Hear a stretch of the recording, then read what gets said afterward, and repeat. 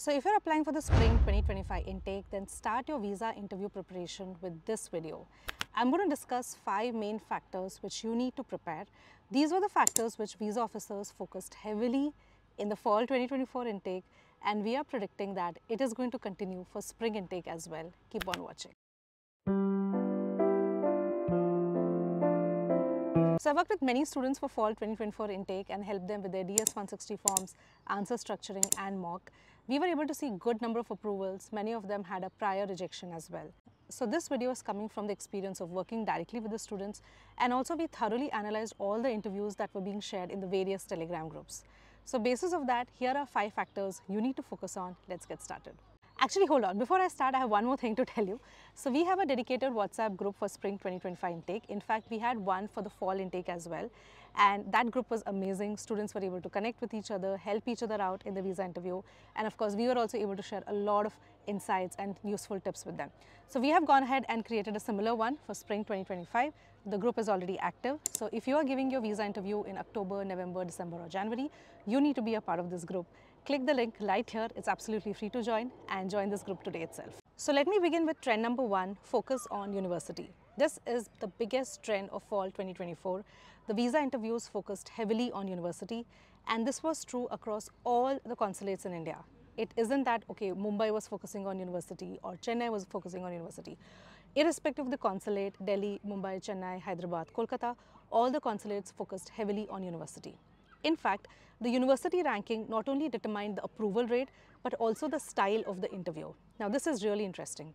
When we analyzed, we saw that when a student had a good ranked university, the interviews were relatively shorter, whereas the students who had an average or a low ranked university, the interviews were longer, more questions were asked to the student. Which means that if your university national ranking is about 250, then you need to be really well prepared for all the other aspects of your profile, which means your education, your work experience, funding, reason for doing the master, home ties, and of course the DS 160 form. All this needs to be top notch, needs to be really well done, so that the visa officer does not find any other reason to reject and you are able to maximize your chance of visa approval. There's another important trend that we noticed with respect to the university, and this is highly important.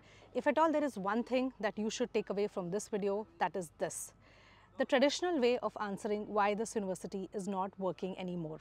Yes, the way of answering why this university, wherein you collect facts, you collect information about the university, is just not working anymore.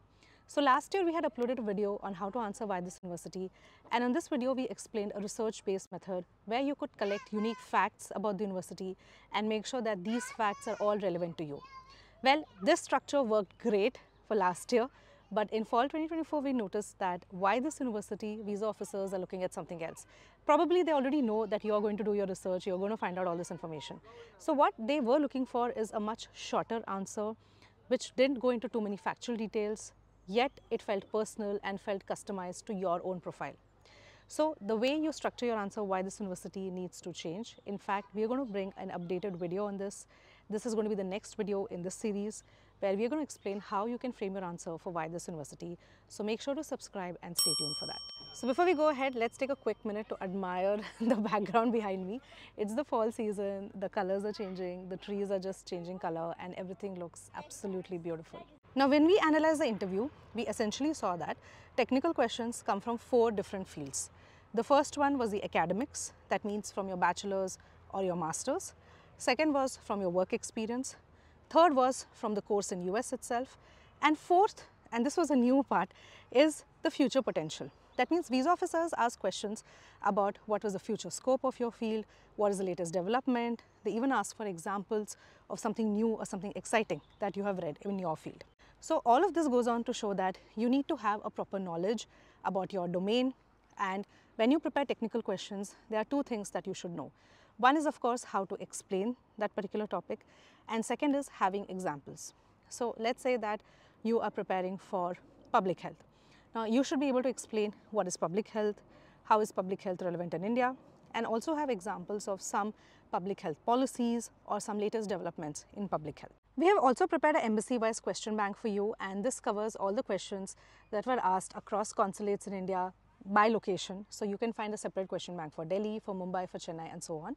The link for this is right below in the description box. It's a free PDF, so make sure to download it and study from it. The third trend that we noticed for fall 2024, and I again feel that this is going to continue in spring season as well, is shorter interviews. So we saw that visa officers kept the interviews short. They were either quickly approving the visa or quickly rejecting the visa.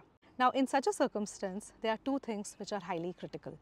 Number one is your DS-160 form. So you need to make sure that your DS-160 form is filled really well. Your profile, that means your academic, your work experience, if you have any gap, all of this is well explained. And if you have a prior refusal, then the reason for refusal also becomes critical, because that box needs to bring out what were the positives in your profile that got missed and what are the things that visa officer should look at you now. So that's the one DS-160 form, and the second is the first few answers. Now, if the interview is going to be short itself, and now imagine that you're just going to be asked, let's say 3 or 4 questions. What does that mean? That means that the first and the second question are really, really critical, and you need to be prepared. You need to get it spot on. So you need to know what are the different ways in which the interview can start and have an answer structured and prepared so that you're able to speak calmly and confidently. And honestly, this doesn't happen on its own. It needs preparation. So if you're looking for a detailed prep, do reach out. We can help you right from your DS-160 form to answer structuring to mock. So in fact, our main flagship program, 7-day program, does this. Right from understanding your profile, filling your DS-160 form, answer structuring and multiple mocks, we take care of all of it. We have already started 7-day program for many of the students of spring 2025. So if you have got your visa slot and you want a stress-free way to prepare, do check the link in the description box. If you're still here, still watching the video, do give this a thumbs up. So comment below which university you're going to and let me know. And I'm really curious to know what are the admits that you guys have got for the spring intake. The fourth trend that we are predicting for the spring intake is document verification. Now, documents are usually not asked in US visa interview, but in fall intake, there were quite a few number of interviews where visa officer asked for documents. These documents were mainly asked for internships, work experience and academics. And I think the reason is in the last couple of years, there have been quite a number of cases where there have been, misuse of the documents, and fake certificates, fake academic documents especially have been used. So this time they did a lot of random checks, and in fact, a lot of students were caught in a situation where the documents were not found to be genuine. So you need to be extra cautious. You need to make sure that whatever information you're putting in the DS-160 form and in the interview, you have proper documentation for it and you don't go with anything for which you don't have a proof. And the same thing applies to funding as well, that if you're going to talk about certain number of funds, whether it is in bank account or in the form of investments or loan, make sure that you are able to support it with proper documentation. And this brings us to our fifth trend, and the fifth trend which we are predicting for spring 25 intake is the importance of dressing well and confidence. Well, I've always said it, you need to dress well for visa interview, you need to be formally dressed. In fact, we have an entire video which explains in detail what you should wear for your F1 visa interview, and there's a separate, list of things that you can wear for boys and girls. But I saw this reinforced so very well in the fall 24 intake. We saw that visa officers did pay a lot of attention to grooming, to confidence, to how you presented.